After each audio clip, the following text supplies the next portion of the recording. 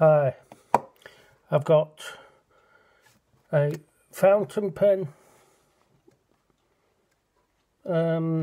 Parker Frontier, and I've got a Rollerball Parker Frontier. And say you want to put this barrel on the fountain pen, take a section and feed off of the Rollerball.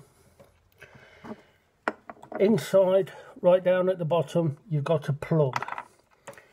Now, when you want to put a fountain pen, even with a converter or a cartridge on, it won't. That's all it'll do. It won't screw all the way up. So what you need to do, get a piece of wood. It's about 5 or 6 millimeters. Put the end in a pencil sharpener, sharpen it down a bit. It's blunt on the end. Get some super glue. Just put some super glue right on the end, on the tip. Hope you can see this.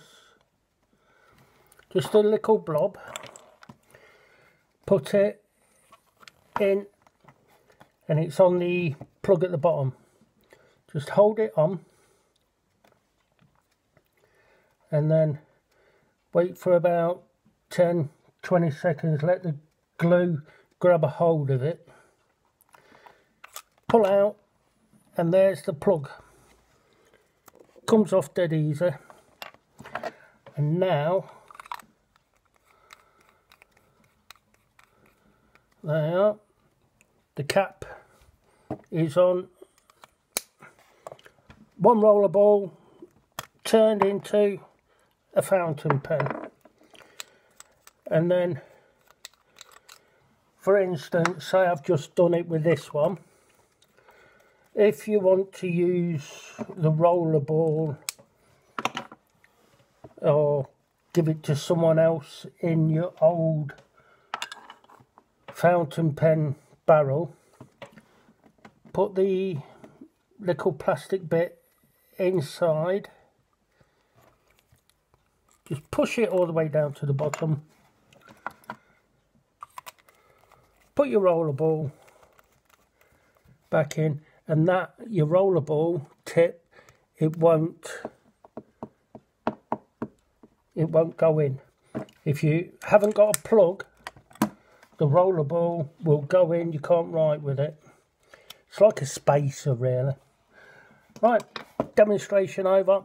Dead simple, doesn't take long. Well, not when you've done it a few times like I have. Bye.